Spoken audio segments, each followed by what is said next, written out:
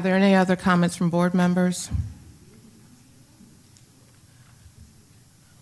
It's then time to vote on this matter.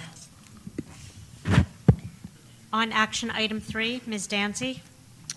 I've reviewed the material, and as you said, it's not a renewal, but I just feel that I don't see how it can be achieved, and as a result of that, I'm voting no. Ms. Fix-Lopez. No. Mr. Huang. Yes. Dr. McColgan. Because I'd rather see money spent on trying to achieve those goals rather than on legal fees, and the school's going to remain open in this time frame anyway, I'm voting yes. Dr. McGinley. I'm reluctantly voting yes. The agreement asserts a clear timeline and clear criteria to resolve the status of the school and includes the surrender clause, and the school must meet all of the required criteria in order to continue in operation. Dr. McIver.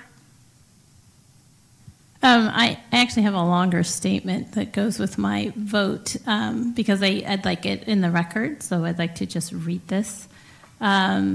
In the late 90s, I was a participant in Black Alliance for Educational Options, an organization that advocated for more and better options for Philadelphia students.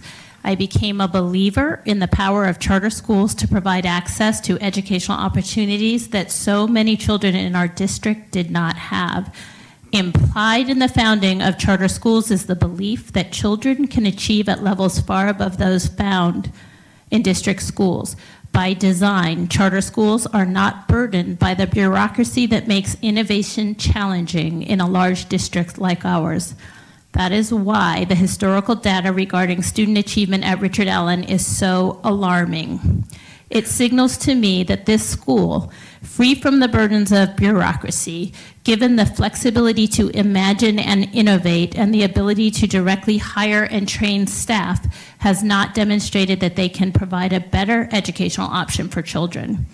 I believe that this school should close, but recognize that closing a school has an impact on the community, families, and children involved. I find it surprising that Richard Allen has not experienced a reduction in enrollment. This tells me that the community is heavily invested in the success of the school, and closing a school which the community has embraced can have a detrimental impact on the most vulnerable members of that community.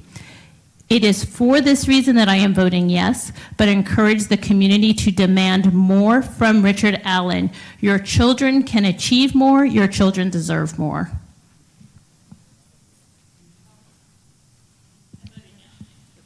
I'm voting. Mr. Walker. Our commitment is to quality.